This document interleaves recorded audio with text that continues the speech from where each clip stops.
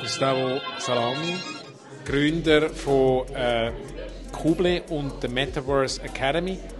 Wer ist das da hinten? Das ist Spectral Odyssey.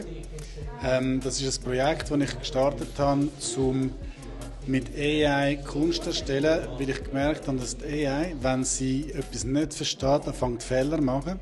Und meine Überlegung ist, wenn sie im Text Fehler macht, ist das nicht so gut, weil das sind falsche Fakten, Fake News, Misinformation. Jetzt aber im Kontext von Kunst hat das ein bisschen einen anderen Turn, weil dann reden wir von Halluzinationen, die wieder kreativ sind. Also für mich ist Kreativität dann, wenn die AI Fehler macht.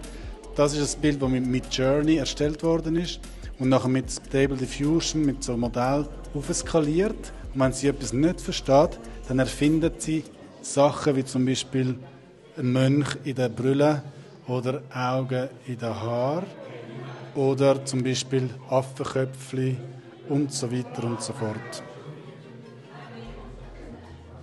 Wie kann man das verwenden, jetzt für Werbung zum Beispiel?